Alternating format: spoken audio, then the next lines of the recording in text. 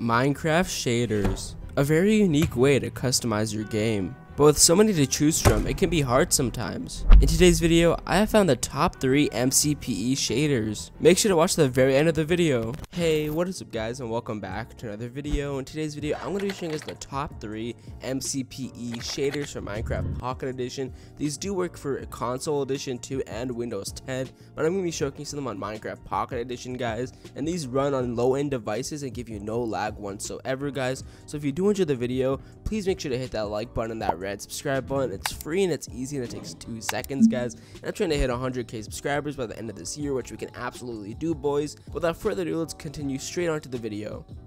Okay guys, so number 3 on our list, we have the noob shaders. As you can see, this is a pretty low-end shaders and a pretty basic one. So if you have a low-end device, this one's perfect for you. Our other 2 shaders on today's list are pretty intense and crazy. But yeah, this one's kind of cool. I like how basic it is. As you guys can see, they added some clouds and like gave them a Gaussian blur, so it kind of looks more like realistic and kind of cool. And then you got the sun over there with a little glow, and I just like everything overall. It like has a nice little tint to it and like a little glow, everything. Like, you know what I'm saying? Like Minecraft isn't usually like this. It's kind of like everything's a little brighter and more clear. So I really like it, and it's pretty nice if you just kind of want to do like role playing too, or something pretty basic. So I really like this, guys. But let's go ahead and head over to our number 2 and 1 spot. Those ones are pretty intense. Okay guys, so number 2 on our list is the V 1.2 shaders. This one's actually a little bit more intense, so if you guys like this one, you'll love the number 1 spot, guys. But as you can see, everything kind of has a little glow. Oh, I forgot to turn off clouds, but they don't really have any clouds. It's just kind of like a blank sky, so if you like that, that's perfect for you. And then the sun's kind of glowing. It's not a circle sun, but it kind of glows around the whole horizon and everything, even if you're not looking at it. But when you are, it kind of goes away, so it's pretty nice. It doesn't like just take up your whole screen. And then I like how all the blocks are glowing. I know a lot of people really want all the blocks to glow, so there you go. All the blocks are glowing actually, guys. And then yeah, all the blocks are glowing. You can see shadows. That's what I was looking for. There we go. We got the shadows over here. So all the blocks do have shadows and they do glow. Do the leaves move? Let's see.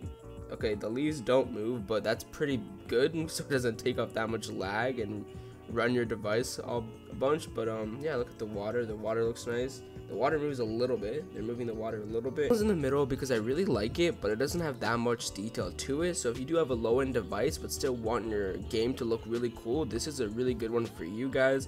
But the number 1 spot is really good and you'll love it, and it does run on most low-end devices. But if you have like an iPod from like 2005, it's probably not gonna run it. But yeah guys, but if you like this one, smash that like button and that red subscribe button. It's free and it's easy and it takes 2 seconds, and you guys can always unsubscribe anytime, and I would really appreciate it. But let's head over to our number 1 spot.